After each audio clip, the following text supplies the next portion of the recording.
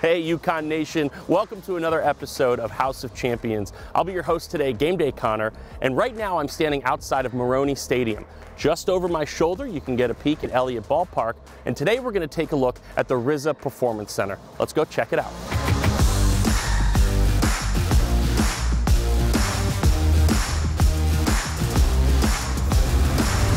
This facility is home to 5 of UConn's teams: lacrosse, women's soccer, men's soccer, softball, and baseball.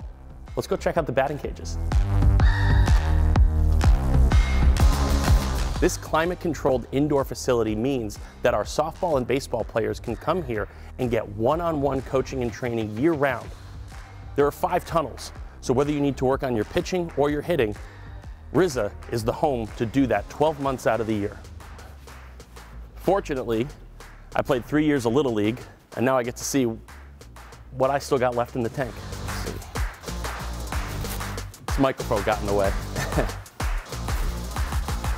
And now let's see how the student athletes take advantage of the batting cages. What's up UConn? I'm Corey Morin, a junior outfielder here at UConn, and today I'm going to show you how we use cages here at Rizza Performance Center. This is the hit tracks. It reads the ball, puts you on a field, shows you exit velo, launch angles, all that good stuff.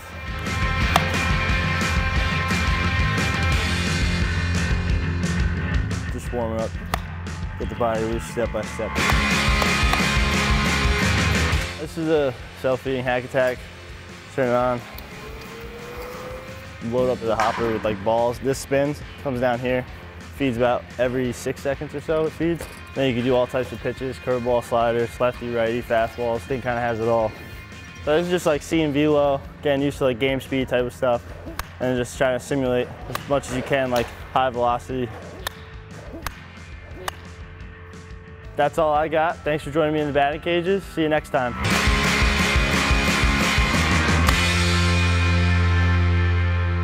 On the first floor of Rizza are all of the team's locker rooms, but right now we're going to go take a look at the weight room.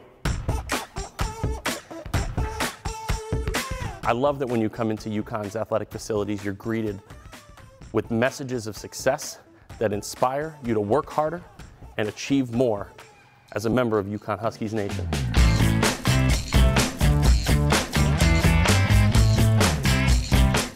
Everything UConn Huskies need is right here at this fueling station. Food and beverages provided during the course of their workout to make sure they stay in top shape.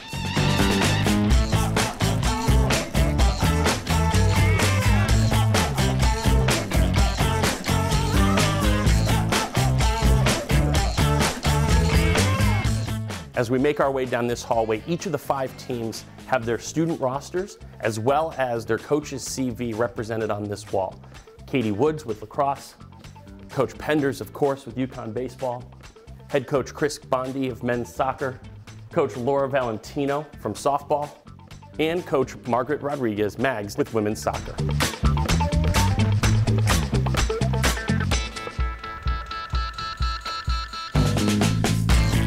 So here we are in the press box. This room is super cool. Not only do you get a great view of Maroney Stadium for the game that's going on, but we also have the radio and video broadcasters that will be in here. And maybe the coolest place in this facility, in my opinion, is the video control room.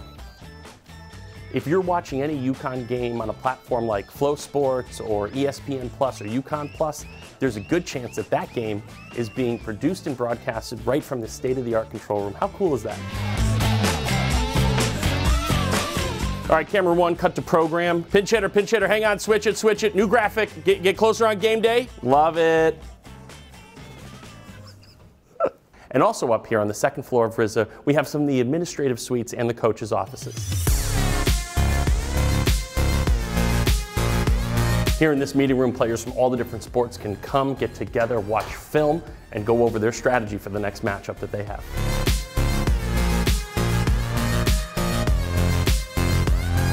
We're back on the field at Maroney Stadium. Thanks so much for allowing me to take you on a behind-the-scenes tour of the Rizza Performance Center.